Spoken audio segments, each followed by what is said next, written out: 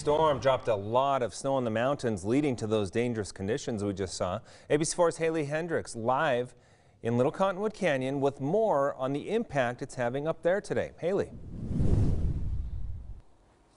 That's right, you guys. I am up here in Cottonwood Canyon, and there's more than a foot of fresh fallen snow. But check out all of this snow that's around me already. Now, earlier today, that fresh fallen snow did stop traffic. Drivers turned away, and UTA buses full of skiers, snowboarders stopped at the mouth of Little Cottonwood Canyon for nearly 2 hours.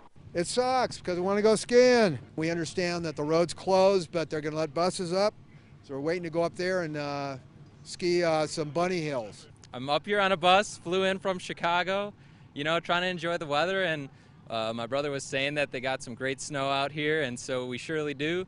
We can't get up the mountain right now. Waiting for the Utah Department of Transportation crews to create controlled avalanches and clear the roads of slush and snow to keep winter enthusiasts and drivers safe. And while it was a long wait for those at the bottom, they say it's worth it to keep safe. Well, it's a safety issue. I don't want to get swept off the mountain, so, it's worth the wait, and, we're out here to have a good time safely.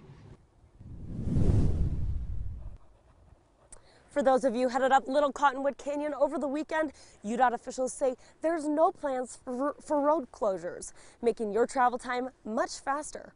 Reporting live in Little Cottonwood Canyon, Haley Hendricks, ABC4 News. All right, thank you, Haley. And this